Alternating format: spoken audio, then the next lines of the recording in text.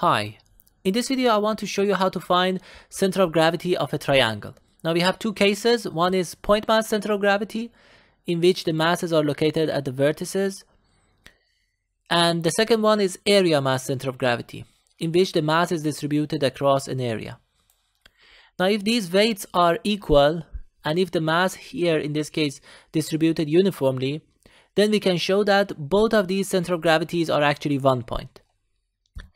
And this point is the intersection of medians of the triangle.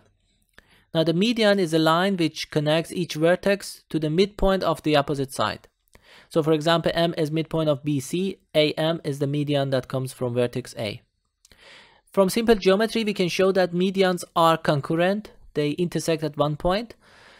And this point is actually center of gravity of both of these scenarios. Now in this video, I'm gonna show this to you. Okay, so the first case is point mass center of gravity.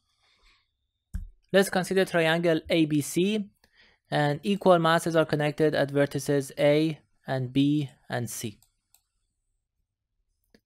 Now the center of gravity of B and C would be at midpoint of BC. This is because we assume that same weights are connected at B and C. Now the total center of gravity of this triangle will be somewhere along this line. But this line is the median that coming from the vertex A. So we know that center of gravity of this triangle is along the median coming from vertex A.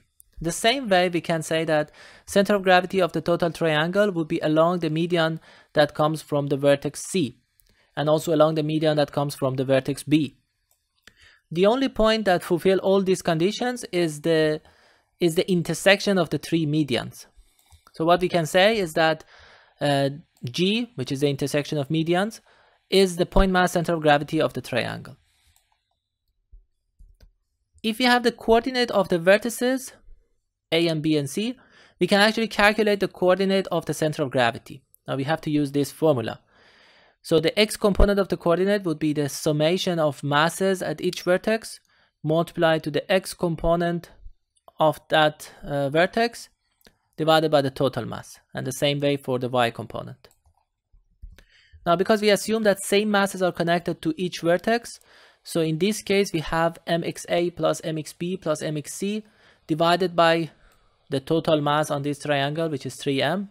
That gives us the x coordinate. We can simplify this, so we have the x component of the coordinate would be xa plus xb plus xc divided by 3, and the y component would be ya plus yb plus yc divided by 3. Now with this we have completed the point mass center of gravity of a triangle. Now we continue with the area mass center of gravity. The second case is area mass center of gravity. First I find the area mass center of gravity for a right triangle, and then I expand it to a general triangle. So here is my right triangle. One side is A, one side is B. I put one corner at the origin. We can easily show that the equation of this line is y equal b divided by a times x. Now in order to find the center of gravity, we have to use these formulas. Just to explain one of them, let's take a mass piece, so this green one. We first find the center of gravity of this mass element. That is the midpoint of this because it's a rectangle. And we take the x coordinate of that, so that is x hat, multiplied to the weight of this element, to the mass of this element, that is dm. And we have to sweep it over the whole object. So that's the integration that we have. At the end, we divide it by the total mass of the object. That gives us the x coordinate of the center of gravity of this object. The same way we can calculate the y coordinate of the center of gravity. Now because we assume that the mass is distributed uniformly across this object, we can actually replace the masses with the area. So x coordinate will be integral of x hat times dA divided by a, in the same way for y coordinate. Now we have to calculate x hat. As I said, this mass element is a rectangle, so the center of gravity is at midpoint. So x hat is midpoint of a and x. X hat is actually this length plus this length, This length is a minus x divided by 2, as I have it here. And this length is x. So x hat is a plus x divided by 2. dA is the area of the mass element, which is basically the length multiplied to the height. So it's a minus x multiplied to dy, as we have it here. dy, we can calculate it easily from this equation. We can differentiate both sides. So dy is b over a dx. Now we place all of them into this formula. Basically, we have the x coordinate of the center of gravity is integration from 0 to a. 0 to a because x is moving from 0 and then it eventually gets to a. So this is a plus x divided by 2, a minus x dy, and this is the total area of the triangle, which is 1 over 2ab. I can replace dy here, b over a dx, and here I can do a bit simplification. So 1 over 2 disappears with 1 over 2, b with b disappears, and a with a is a2. So we get to this equation, and then we can easily integrate it. Basically, we get to this equation, which is a2 times x minus x3 divided by 3. And we have to evaluate it from 0 to a. Now, when we put it 0, then everything is 0. When we put it a, then this gives us 2 over 3 a3 divided by a2, which after simplification, you have x coordinate would be 2 over 3a and y coordinate would be 2 over 3b. Now this x coordinate and y coordinate is from the corner side. If I want to calculate from the right angle side, then obviously, for example, for the x coordinate, I have to write the total length a minus this one. So this is what you see mostly in internet and in literature. Basically, the x coordinate is 1 over 3a if you look from this side. And similarly for y coordinate is 1 over 3b if you look from this side. You can easily show that this point is indeed the intersection of medians of this right triangle. But I want to first generalize it, and then I will show that in the next slide.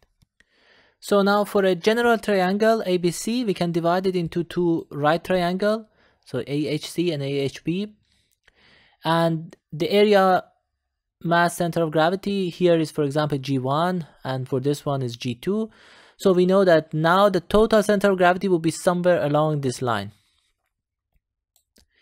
Now, if I make a perpendicular line from G1 to BC, this is G1, H1, we know that this length is a third of AH, as we have shown before.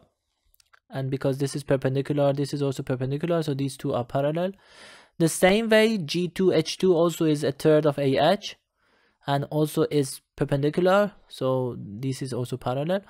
So what we can see that G1, H1 is actually equal and parallel with G2, H2, which means G1, G2, H2, H1 is a rectangle.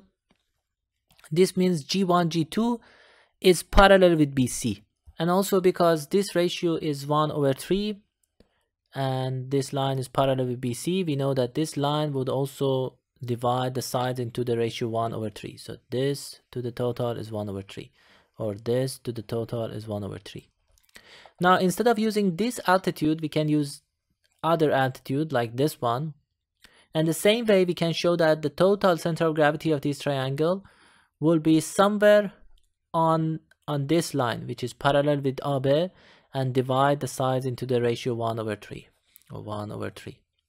And the same way, we can say that the total center of gravity will be on another line, which is parallel with AC, and divides the sides into the ratio 1 over 3. Here I have those three lines. So we have shown that area mass center of gravity of this triangle is actually the intersection of these three lines. With simple geometry, actually, we can show that these three lines are always concurrent.